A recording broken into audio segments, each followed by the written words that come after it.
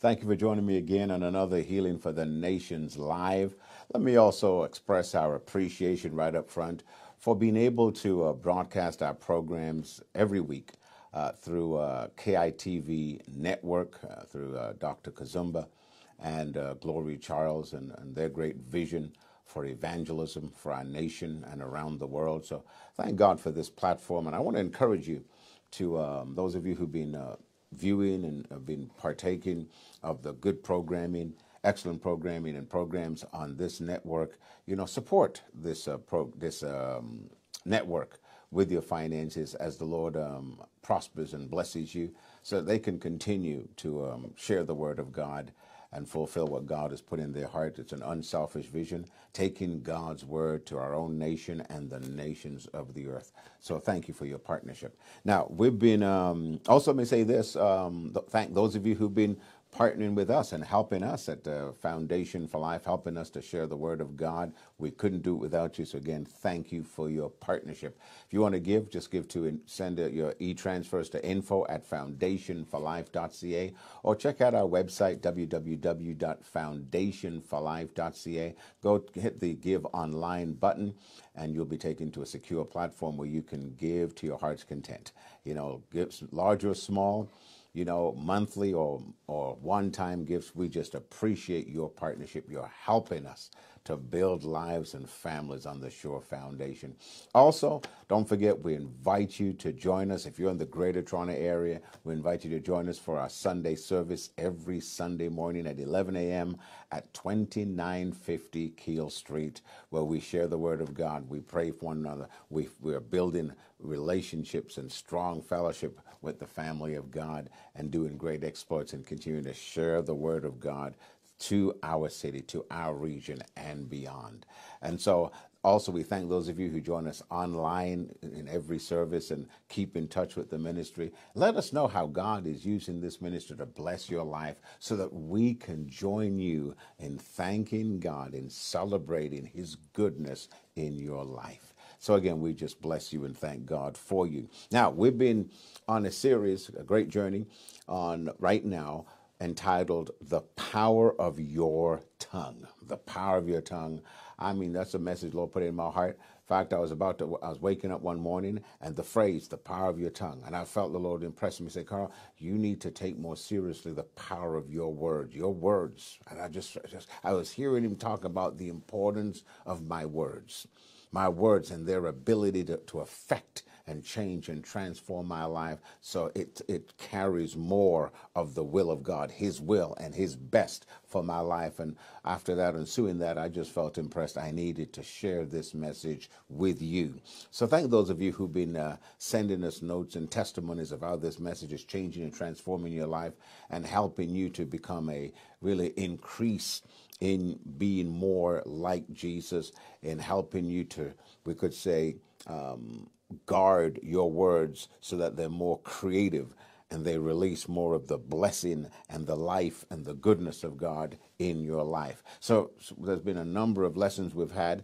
I don't know what number this is right now, but again, we're going to do part 2 of angels and your words. So again, it's all under that same series, The Power of Your Tongue, looking again at angels and your words, part 2. Let's review some things we looked at previously and we'll add to it in this segment. So we started off our last segment, angels and your words, talking about that God, when God made the universe, He created it with words.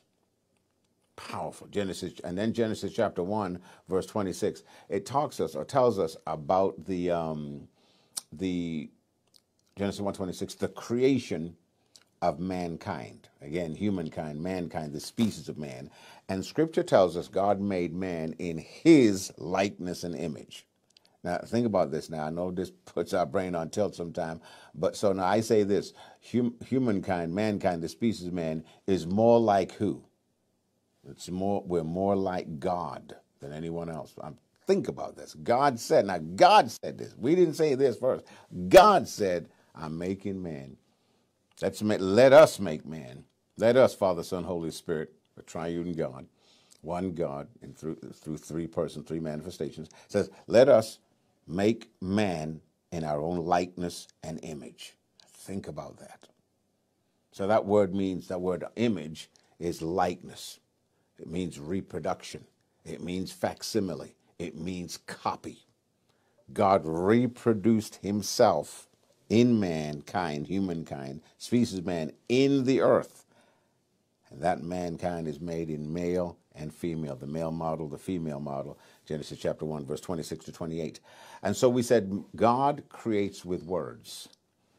Mankind, we also, made in the image of God, were designed to create with words also. I said to you, we've got so many examples of that. You buy products with words. I say, you marry with words. Think about it. You die with words. I mean, everything is words. Everything, this is a word-controlled planet. Words, we were made in the image of God, made to operate like God, who operates by words. This is principally why your words are powerful. Your words are important. Now, let me say this as it comes to my heart. This is why when you're faced with a crisis, whether you realize or not, pressure is put on your tongue to release things. You ever faced with a situation, could be a relational thing. Some people have been in a relational thing, and what happened? Pressure got to them. And sometimes it could have been a financial pressure, could be something in your relationship, something medically or whatever going on, something with your children. And there's pressure, you're feeling pressure. Now, what's the design of that pressure? To get to your mouth. That pressure is going to cause you to do something. So some people, they got so overwhelmed that what happened? They said death words that killed a relationship. See, your words are powerful. That's why when in the situation, a person you're watching, you're listening to this right now, you may be facing a situation, it looks impossible. But I'm telling you, will you trust God in spite of the circumstances? Don't rehearse and speak according to your circumstances. When it looks like there's no way, there's no opportunity, will you say, Revelations 3 verse 8, the Lord has set before me an open door, and no one can shut it. When it looks like there's danger, there's things around you that's going to destroy you, will you say, no weapon formed against me shall prosper, and every tongue that rises against me in judgment shall be condemned and shown to be in the wrong? Isaiah 54:17. When it looks like you're full, you're surrounded by wants and needs, will you say, the Lord is my shepherd, I shall not lack, I shall not want? When you feel as sick as a dog and you've gotten the worst doctor's report, will you say, I know Isaiah 53, but he was wounded for my transgressions. He was bruised for my guilt and my iniquities. The chastisement for my peace was upon him, and with his stripes I am healed. I know that. I believe that. Himself took my infirmities and bare my sicknesses. Will you say what God says about you, irrespective of your circumstances? And it's not you say that. You set your anchor in what God says about you. See, you're believing what God's word says. That's why 2 Corinthians 5:17 says, we walk by faith and not by sight. See, the believer is walking not by his senses or her senses, but by what God has said. And that's the supernatural power in God's spirit words will change your life. It's interesting what Jesus said in John 6:63. It says, but my words are spirit, and they are life. See, so our faith and our anchor is in the word of God. In fact, in that same scripture in John chapter 6, probably around 63 to 69, when Jesus talked about, I am the bread of life. And see, when he said some strong words, talking about people putting their absolute faith in Jesus, the living word, it says many, almost all of them left him. Think about it. See, that cost of discipleship, which is putting our absolute faith in Jesus and no one else. I mean, almost all of his people, disciples, left him. But then he said, he turned around, will you leave also? Isn't that interesting? And Peter says this, no, Jesus, Who will we turn to? You have the words of eternal life. Boy, see, now, he wasn't just talking about life to live after you die. That's not what he's talking about. You've got the words of eternal life. In other words, I need to live by your words. I'm living by your words right now. I need those words to live by every day. And that's what you and that's why you've tuned into this broadcast. That's why we appreciate you tuning in week after week, every time we're on the air or every time we meet. You see, these are words. God's anointed us to give you words of life that will strengthen your life right now, that gives you hope for your life right now. Praise God. That's why we're not walking by our circumstances. God sees possibilities when it looks impossible. See, God is speaking provision and sustenance and health and healing and restoration to your life, even in the midst of a seeming depression or famine. And what do you believe? You believe what God says about you. And you act upon those words and see his goodness come into your life. Anyway, I see you're always getting me sidetracked here, but I'm telling you, this is good news. This is good news for your life. Now, we said this. Psalms 8, verse 2, we saw a great scripture there, and I'm going to read it again because it talks about mankind made in the image of God. So let's look at that. Psalms chapter, here I'm finding it on the Amplified. Psalms chapter 8. It says, O Lord, how excellent, majestic, and glorious is your name in all the earth. You've set your glory, honor above the heavens. Out of the mouth of babes and unweaned infants, you've established strength because of your foes, that you might silence the enemy and the avenger. When I view and consider the heavens, the work of your hands, the moon, the stars, which you've ordained and established. He said, now, in light of the magnificence of God, the power of God. Now, think about it. I mean, God who has no beginning, no end. Think about this. I mean, the God with whom the past, present, and future are all wrapped up in one. I mean, think about this. This God, this powerful, almighty being, think of it, has no beginning, has no end. The very concept of God is hard for our natural mind to comprehend. But now he says, now, in light of this, who you are, your wisdom, your magnificence. I mean, think about your supernatural existence, who you are, as evidenced by what you've done. Look at what you've created. Look at even the very earth you created and what's inside the earth. Resources still undiscovered. Now think about this God who did all of this, who made the constellation, the stars, the universe, and the universe that still continues to expand right now while we speak. Now think about this. I mean, undiscovered planets yet being born. But yet he says this. Now, what is man? In light of who you are, what is man that you are mindful of him? And the son of earth-born man that you care for him. I mean, what is this being man? I mean, compared to you, why are we on your mind? Why do you even think about us? Why do you even care about us? Now, the psalmist is saying this when he considers how great God is.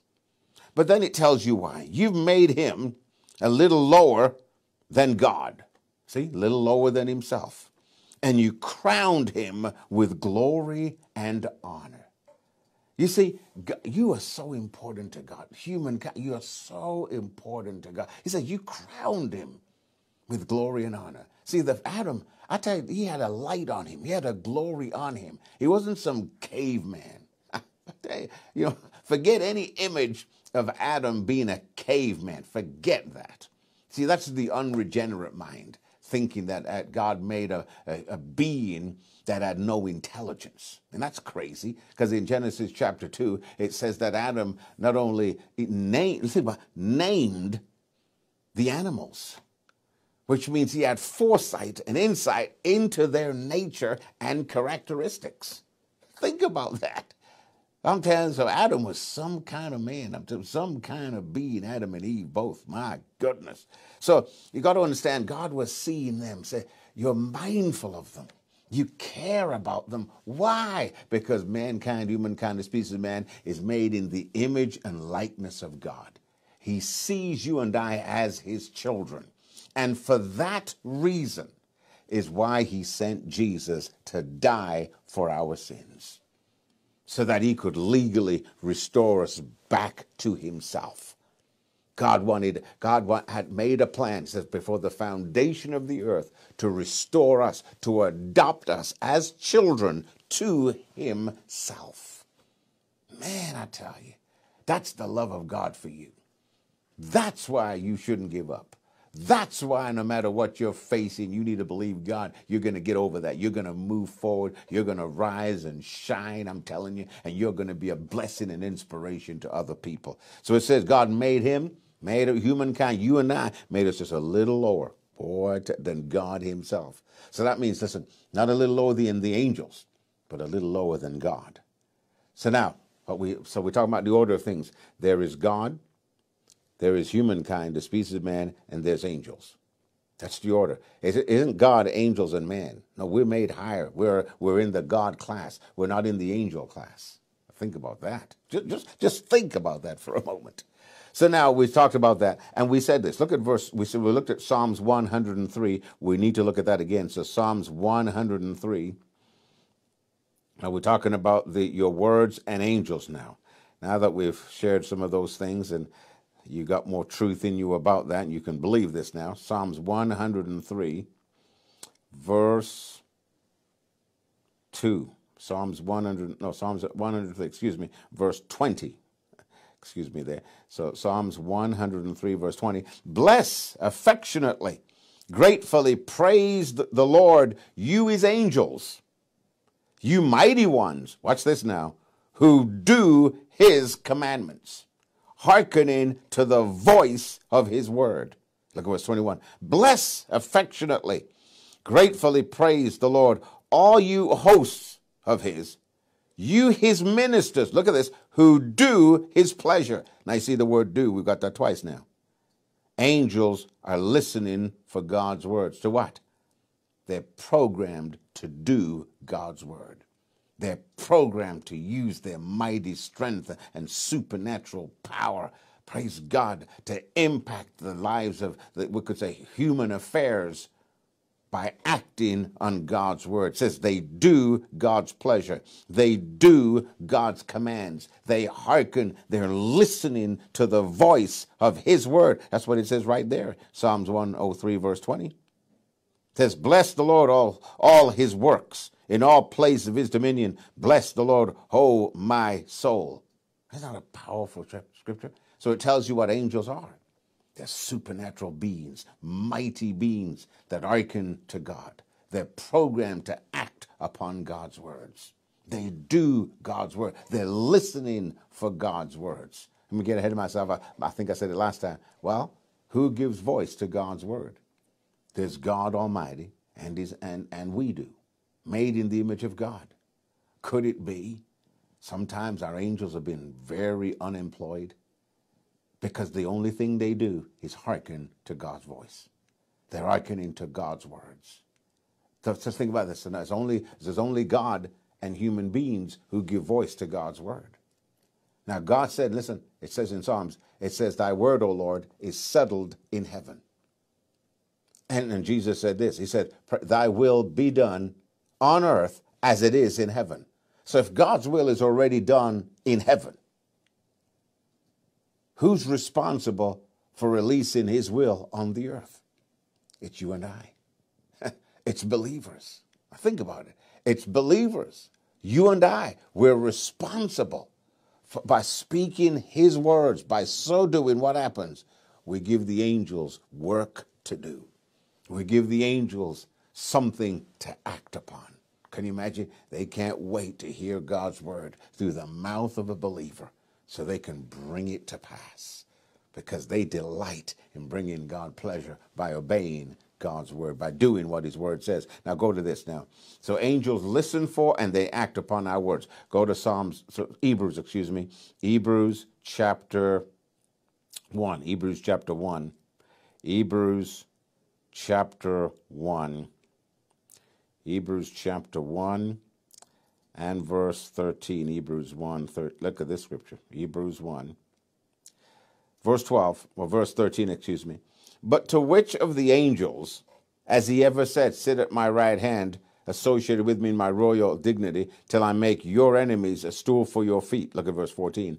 Are not the angels all, that's all of them, ministering spirits? Look at that. Minister means servants. So serving spirits, servants, sent out in the service of God for the assistance of those who are to inherit salvation.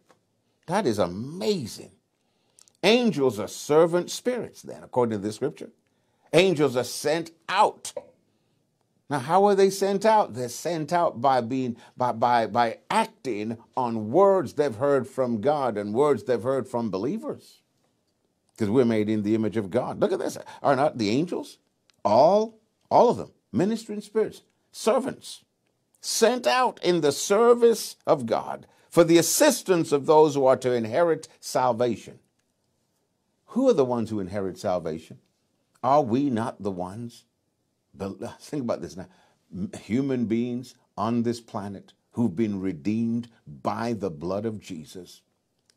God who has provided salvation that covers every area of our life, spirit, soul, body, every arena of our life. He's made provision for salvation for us in Christ Jesus. Now the angels, man, God has sent them in our life to assist us, to help us to receive the full package, the full benefits of our salvation in Christ Jesus.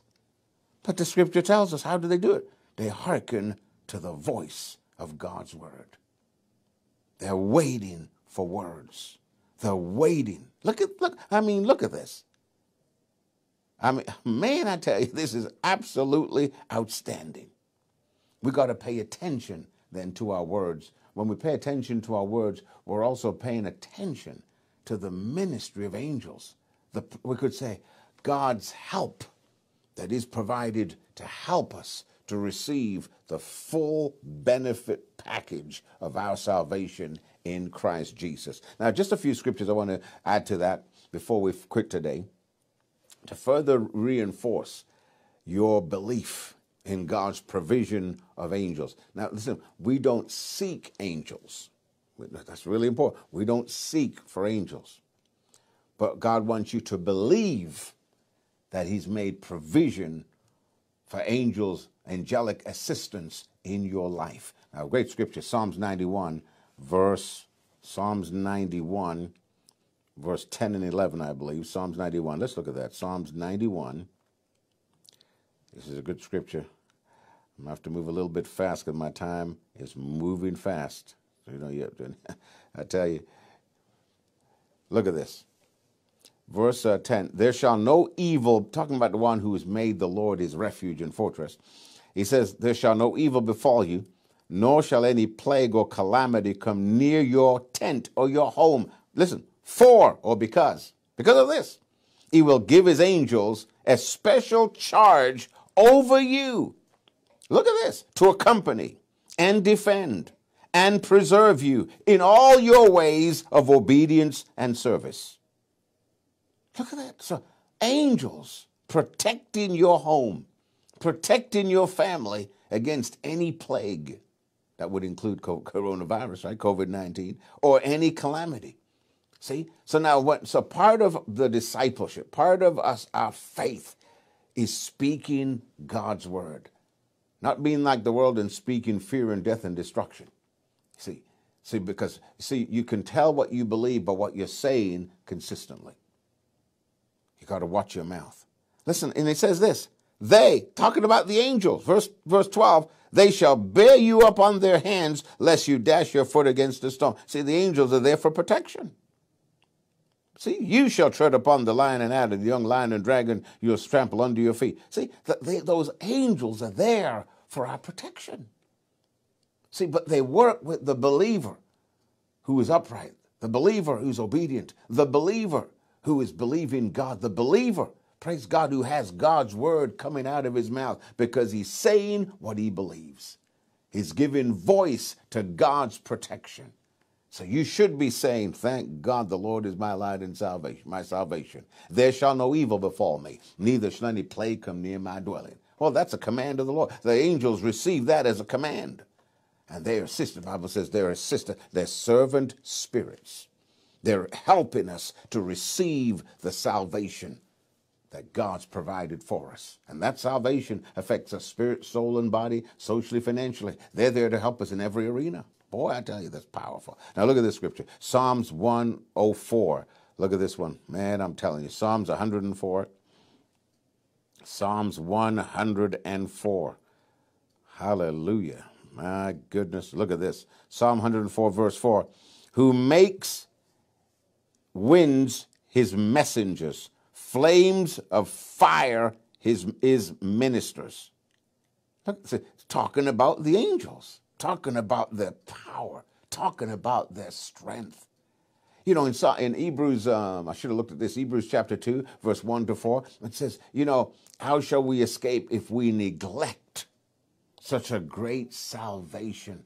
And that's continuing from what he said in the end of chapter 1. So talking about the ministry of angels, the salvation, the protection, the preservation, the deliverance that God's provided for you and I through the ministry of angels that he's assigned to our lives to protect us and help us. Boy, I'm telling you, praise God, hallelujah. Now, let me close up with this. Matthew chapter 4. Matthew chapter 4.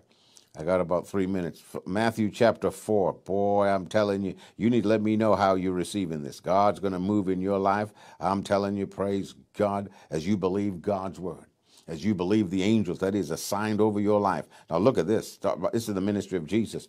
Look at this now. Let's say verse 5. Matthew 4, verse 5.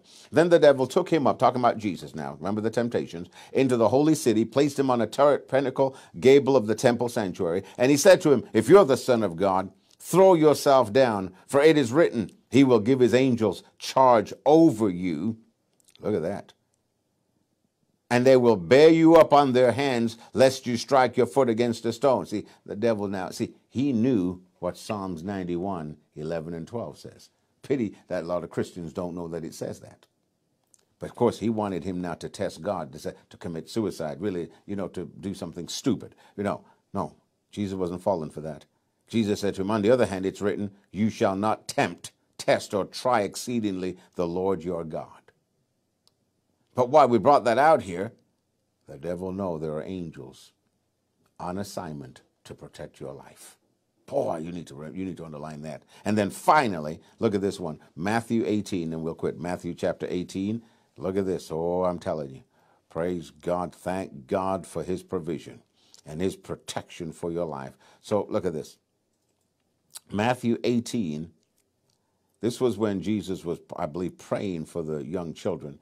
Look at what he says. Now, look at this. Matthew 18, verse 10. Beware that you do not despise or feel scornful toward or think little of one of these little ones. Talk about children now. Watch this. For I tell you that in heaven their angels always are in the presence of and look upon the face of my Father who is in heaven. I think that's interesting. See, those angels that are in the presence of God. Remember, angels are supernatural beings, and they have the ability to not only be in heaven, but also be in the earth realm. See, so that we could say they have access to both arenas. They're getting information from both places. Oh, I'm listening. Boy, I'm telling you. And he said here, they're angels. That means angels are assigned to little children. Boy, think about it. Angels are assigned to little children. What do you think happens to a child that's aborted? You think that that child goes to hell? Of course not. that angel, that child is escorted back to heaven. Boy, I'm telling you. God, there are angels assigned to your life for your protection, for your prosperity, for your preservation. And that's why I want to encourage you. Praise God. Believe in God's provision. He didn't just want you to be born again and have your sins forgiven. He wants you to know his supreme love for you as his creation. His plan for you is good. His will for you is good. And I pray for you today in the name of Jesus. Father, I pray for your people today that they will prosper and be in health, and that their soul will prosper in the name of Jesus. Father, that one that has been discouraged, even for weeks, I pray they be strengthened and take a hold of your strength today. They will take a hold of the strong hand of the Lord. Father, I thank you for your hand of blessing and goodness upon their lives. And I declare your word over the lives of your people today, that surely your goodness and your mercy follows them all the days of their life. I pray that grace, your grace and your peace be multiplied in their lives today in the name of Jesus. Father, I thank you for opening doors for them which no man can shut, doors consistent with your plan and your purpose for their lives in the name of Jesus. And I declare, I proclaim today, they're blessed in their going out, blessed in their coming in.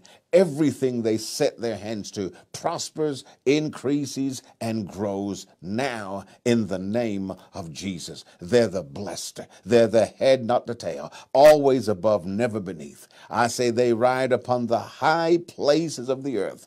Be strengthened today.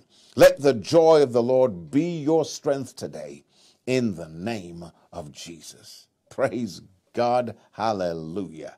I want to thank you so much for joining us again in another Healing for the Nations Live. I want to remind you of our Wednesday discipleship program, Wednesday prayer and the word at 7 p.m. We do that via Zoom. If you want to be a part of that, send us a note to info@foundationforlife.ca or give us a call on 416-614-1220. We'd like to send you that Zoom link and you can join us and you can continue to grow as a disciple of the Lord Jesus Christ and fulfill his beautiful plan for your life. Well, we just bless you in the name of the Lord. Let us know how this program is blessing your life and how you're growing and how God is touching your life and how your needs are being met. I'm telling you, God's got great plans for your life. Live in it today. Experience the blessing of God today. And until next time, God's richest and best be to you and for you and your family. We love you. See you next time.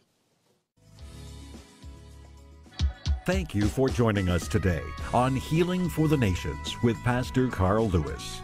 If this broadcast has been a blessing to you, we encourage you to partner with us financially to continue the teaching of God's Word.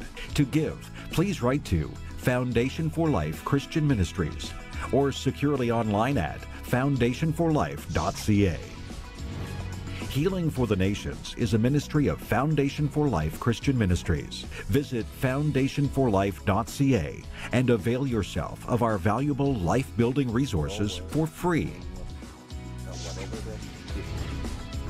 Join us next time on Healing for the Nations.